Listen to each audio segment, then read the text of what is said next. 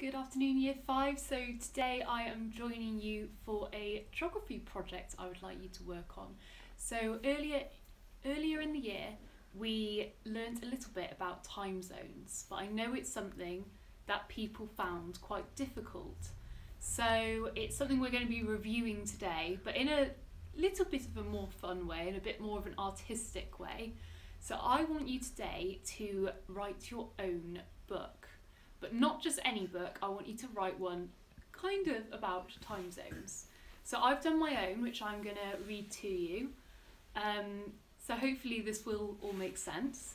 What I want you to call your book is Where Were You When? Okay? And then what I want you to think of is a big event that would affect the whole world. It could be the World Cup. It could be like what I've written about, an alien landing on Earth. It could be, just think of something massive that would affect Earth.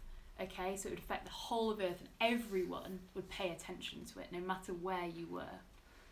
Okay, so I will read you my story. Where were you when the alien landed?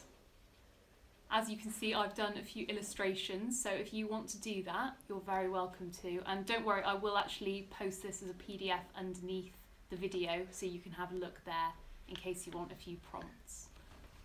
So, you can see here, I've drawn the Earth, and that line through it is its axis, which is what it spins on. It does one full turn on its axis every day, which is why we have daylight hours at different times. Okay, so hopefully this book will make that make a little bit more sense. Okay, in the UK, England, Ireland, Scotland and Wales, it was 8 AM. All the children were eating their breakfast when the alien landed. In Istanbul, in Turkey, it was 11 AM. All the children were having their break time when the alien landed.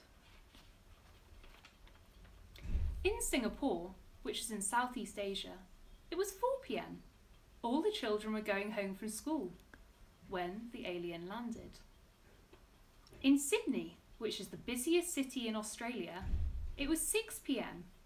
All the children were helping to cook dinner when the alien landed.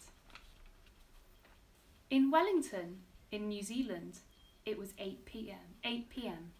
All the children were going to bed when the alien landed. In Los Angeles, in the USA, it was 12 AM, midnight. All the children were sleeping when the alien landed. In Rio de Janeiro, which is in Brazil, all the children were dreaming when the aliens landed. It was 5 AM. Okay, so you will also have underneath this video something to help you out with working out what time it would be across the world. So you can see in my book I've written GMT +3. So that is Greenwich Mean Time. That is the time it is in the UK. Okay. Then you can see in Turkey it's 3 hours after that. Okay. That is why when it's breakfast time in England or in Scotland, Ireland and Wales, it's break time in Turkey. Okay, I hope that makes sense. There's also another video to help you, just explaining a bit more about time zones, and I can't wait to read your Where Were You When books. Good luck, and yeah, take some time. You don't have to post it up today.